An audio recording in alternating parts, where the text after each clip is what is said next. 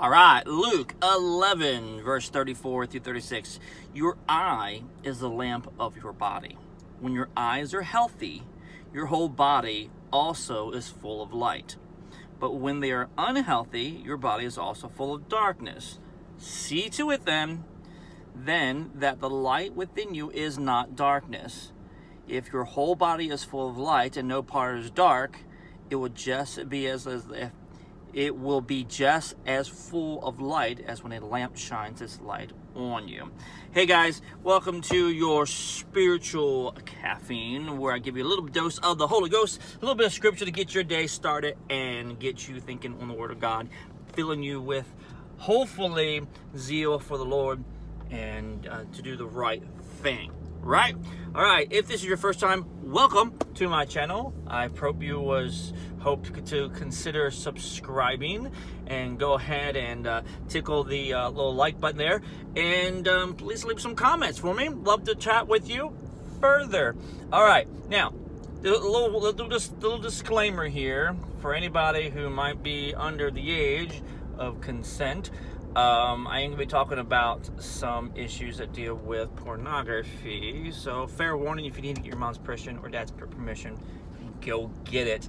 Because I want to talk about a proposed legislation that the state of Utah, the governor and one of the representatives there, I can't remember her name now. In the description, I'll put a link to their contact information. So if you want to reach out to the governor or the rep to encourage them on this, or discourage, I suppose, but whatever, I'll leave it there. They are proposing a legislation that would automatically, for any cell phone, I believe it's just cell phone, I don't even think it's anything else right now, cell phones, that they'd automatically have a porn blocker placed on the phone, so that children who get a phone don't have such easy access to that type of stuff. And it's getting some serious debate going on right now, whether or not, the whole argument of free speech versus child protection. And so here's my thoughts on this one. One, I just read you the verse here about what you put into your eyes affects everything in your body. What you look at affects you dramatically. I mean, how many times can you watch a movie and it fills you with whatever emotions are in that movie, right? If it's an adventure movie, you're excited. If it's a horror film, you're frightful. A romantic one, you get all romantic and lusty. I mean, that's what the movies do. They put that, they convey that emotion, and you internalize it because you're thinking about it, you're seeing it and thinking about it, and therefore you create those emotions within you. Which is why I don't watch gory movies. I don't like it. I don't like how I feel. I don't like the thoughts.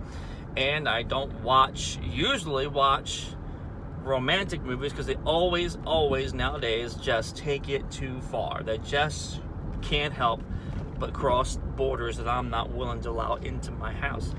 So the Bible's clear that watch what you put inside your head. So today, find out what you're looking at. And be careful, because what you're looking at, you're allowing to come into you and create a thought. You're thinking about it, your thoughts. And those thoughts will turn into emotions and eventually beliefs and actions. And can thoughts, lies through videos enter your head and slowly start changing your belief? You better believe it. You see something off and off, a lie or a truth, you will start to believe it. It's just nature. So be careful what you allow into you. Now, porn has this huge debate. I don't think it's a debate Christian-wise. I think it's not a debate Christian-wise. For Christians and non-Christians, I think it's pretty clear, if you are, Scripture, that porn is not good. It's not good. Now, if you're not a Christian, then porn's just a way to get your jollies. But from a Christian standpoint, it's not good. And there's there's a lot of scriptures out there that talk about guarding your heart, guarding your mind. Jesus went so far as to say, if you look on a woman to lust after her, you're committing adultery in your heart. Wow. What's he saying? He understands that what you allow through your head and allow it to stay. I'm not saying sometimes you can look at it and see it and go, oh my word.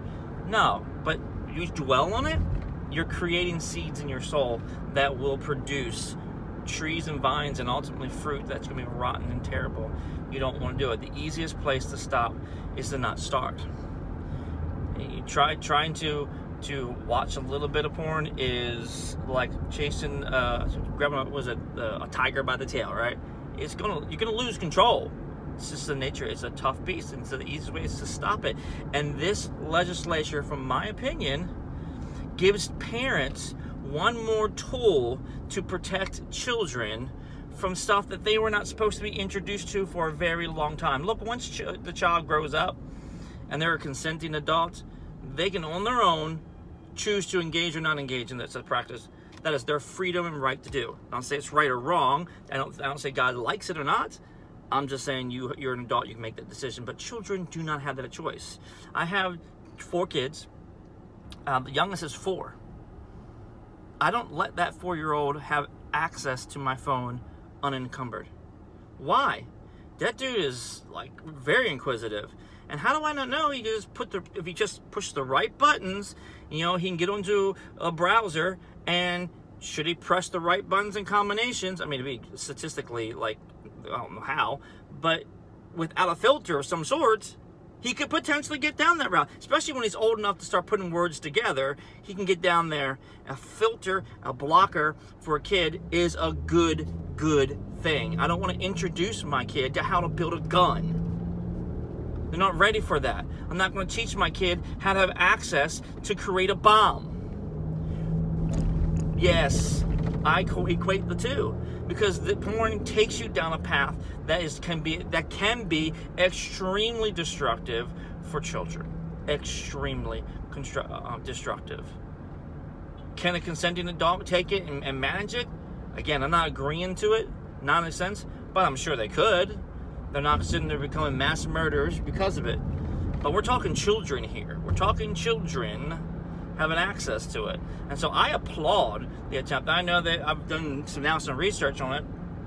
It seems that Utah, which by the way is hugely Mormon, has been for a long time trying to introduce this type of legislation and different pieces of the puzzle.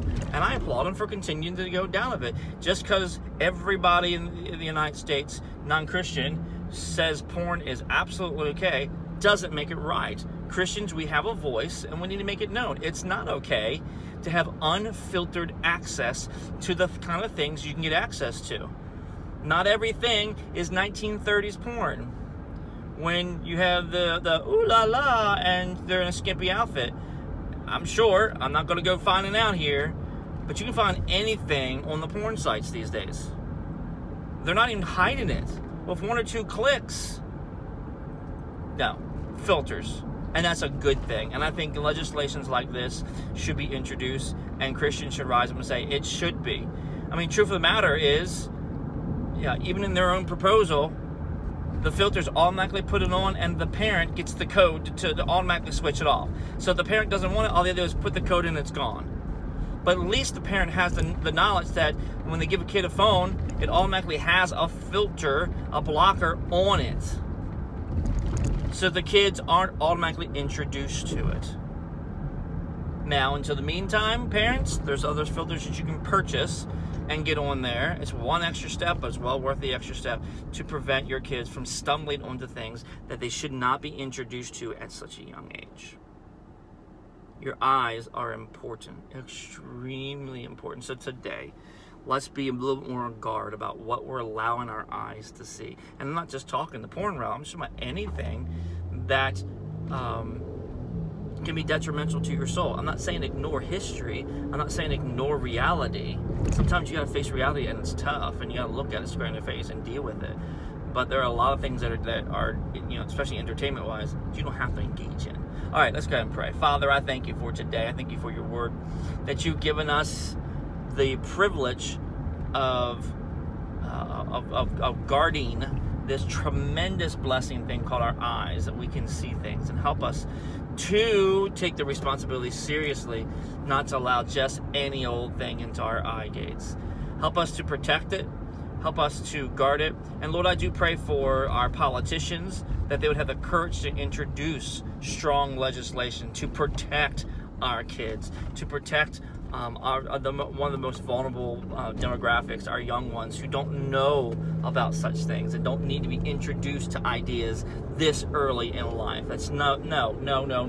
Lord, I pray you would give them courage and the fortitude to do it. Give the judges the boldness to make good calls, to rightly make judgment, to protect our kids. In Jesus' name we pray.